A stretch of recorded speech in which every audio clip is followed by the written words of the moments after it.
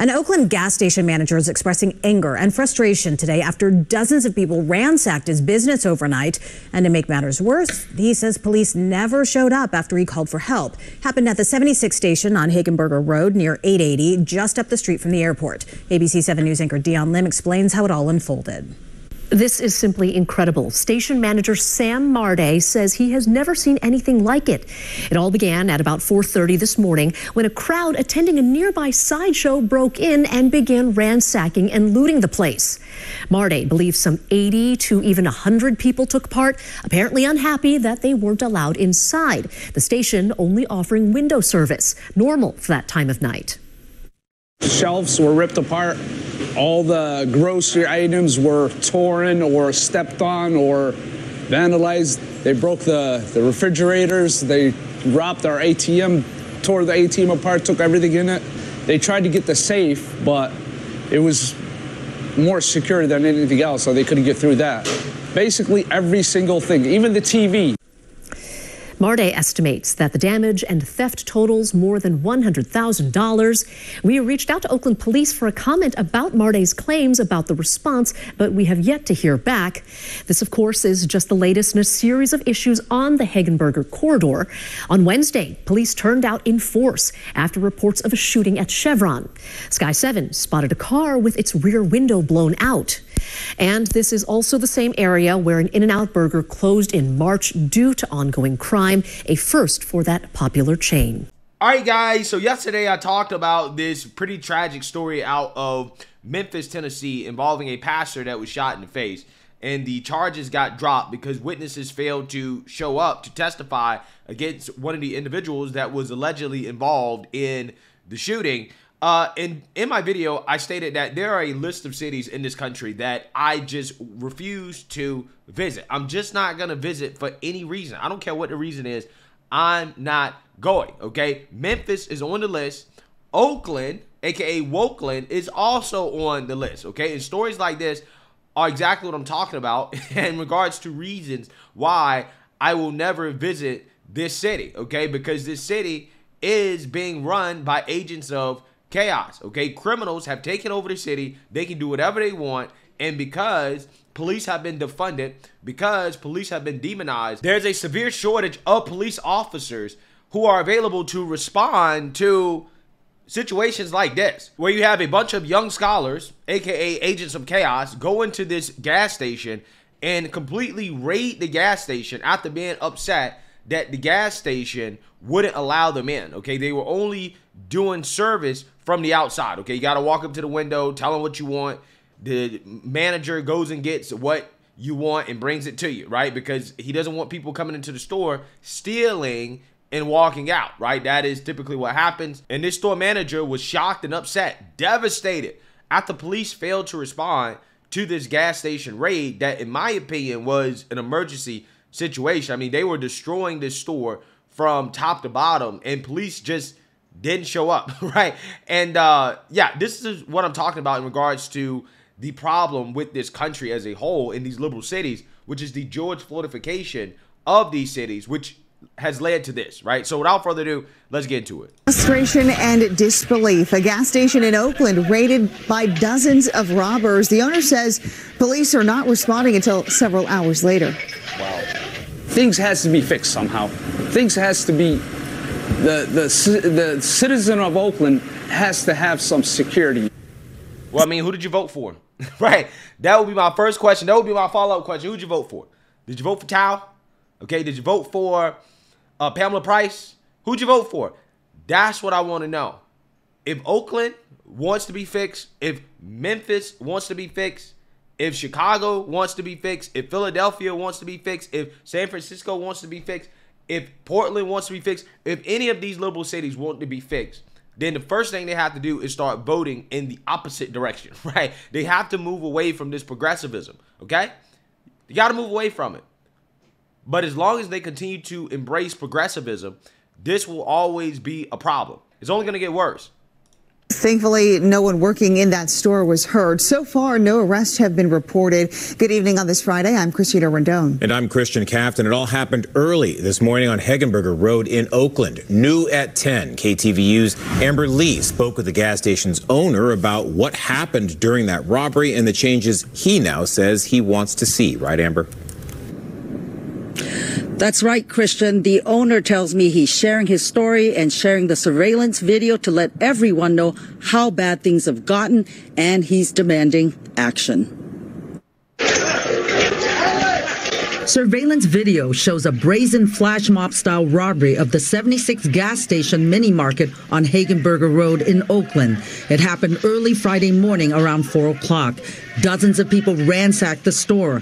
Owner Sam Marday tells me the free-for-all lasted about 40 minutes. This is the hardest thing you could ever go through, you know, especially if you've been put in sweat and tears day in, day out. This 24-hour business was offering only window service during the overnight hours. But Marday says the thieves broke in through the front door while 2 employees were inside. You can see the shattered glass right here.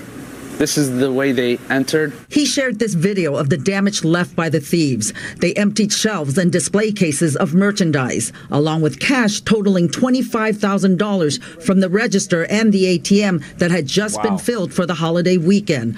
Marday says he and his family had just taken over this business last August. Building yourself for the last 10 months. And then you're back to square one. He tells me he is aware that this area is a hotspot for thieves because of its proximity to the Oakland airport, and travelers are considered easy targets. I did not think it's this terrible. I thought maybe once every blue moon. Marday suspects... I mean, again, that's the problem, homeboy. You went and bought a business in a terrible area, okay? I wonder how much he bought this business for. If he actually had to buy it to take over, I'm not entirely sure, but assuming that he did buy it from somebody else, the original seller, the original owner, found a sucker, right? He was like, oh, yeah, I'll sell this to you, okay? Because businesses, people are leaving Oakland, okay? They are evacuating the city. So, again, this guy went and bought a gas station in an area where you have in and out leaving, right? They say, hey, crime is so bad, we got to get out of here. We got to go. I did a story about the Hilton Hotel in this same area saying, hey, we got to go. We got to leave. Crime is too bad. So this guy bought a gas station in his area, and he didn't expect for something like this to happen. This is probably one of the worst areas in the country to buy a business. And this is what I'm talking about, guys. Businesses cannot thrive when you have high crime, when you have too much crime. When people talk about empowerment and trying to bring jobs to the black community, trying to help the black community, it starts with being tough on criminals. It starts with locking up criminals and getting them off the streets. You have to clean up the streets completely. Capitalism works when criminals are in jail, okay? A lot of these people think that capitalism is the problem. No, capitalism is not the problem. The problem are the criminals, okay? Clean up the criminals and capitalism works. These neighborhoods will thrive if you get all the criminals off the street, okay? It's really that simple. But until you get the criminals off the street, I don't care how much you invest in these communities, it's only going back to the criminals, right? No business is going to want to operate in an area like this where you have to worry about this type of nonsense. And then on top of that, if it happens, the police don't show up. These people were robbing this store in slow motion. Okay, they knew. They were like, hey, we can go in here, take our time, right? Get into the cash register. They even got into the ATM. Guys, how long do you think it took for them to get in that ATM? They had a whole 40 minutes. It's not easy to break into an ATM, okay? But they broke into the ATM, so they know they had time. Police didn't show up for hours later. And you wonder why this continues to happen. Do you think that this was reported?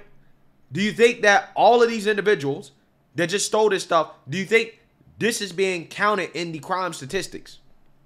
Probably not, right? Probably not. If it is counted, it goes down as just one incident. But in reality, because there were 60 to 100 people involved, so it seems, you actually have 100 incidences because you have all these people stealing stuff, right?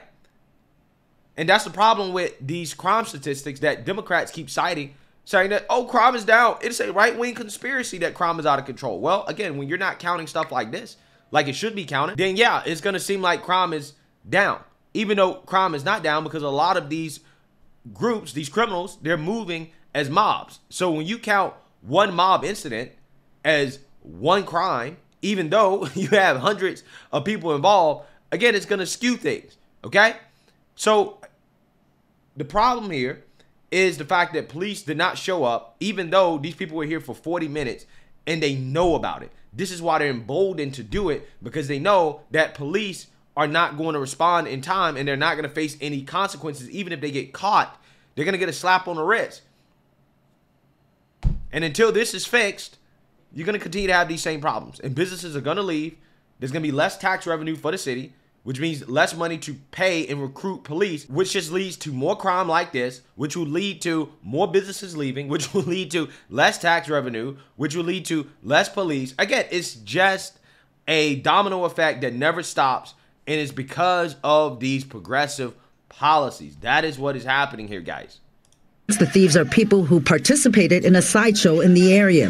He says police did not respond to the robbery until almost 9 hours later. It's very disheartening. I'm scared to go out after dark, and I don't know. It's alarming. While we were at the store Friday afternoon, a police unit pulled up and parked in the lot. We were told it is part of the violence suppression unit stationed at known crime hotspots. Yeah. Let's pull up in the middle of the day when the crime is already done.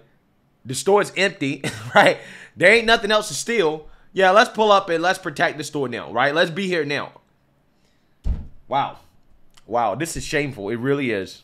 City Council member Treva Reed, who represents the area, issued a statement saying, in part, I continue to advocate and work to secure increased public safety resources and response, urging the mayor to prioritize our district's demands. Well, as of right now, we don't see any improvements. Not even a little bit. Hopefully, the right people will hear this message and start making the right moves, to save the city. What are you going to do now, moving forward? Rebuild and pray. Well, you also need to vote, right? You need to vote in the opposite direction, okay? You need to get Shane Tao up out of there. You need to get Pamela Price up out of there. You need to get your woke city council up out of there, right? That's also what you need to do. You need to take some action, okay? Because that's what's going to have to happen in order to turn this around. Otherwise, you're not going to see any improvement.